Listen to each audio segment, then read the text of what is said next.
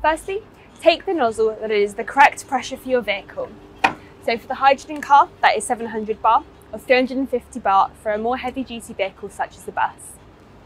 Then, attach this to your vehicle, ensuring that it is securely locked into place. Sensors are present to ensure that the seal is complete, otherwise the hydrogen will not dispense. Now, press start on the dispenser and hydrogen will flow through from the dispenser to fill up your vehicle. So as you can see, this process is very quick and efficient, similar to fueling a conventional diesel vehicle, and takes less than 5 minutes to fuel a car and less than 10 minutes for a heavy duty vehicle. The screen on the dispenser will indicate when the fueling is complete and how much hydrogen has been dispensed.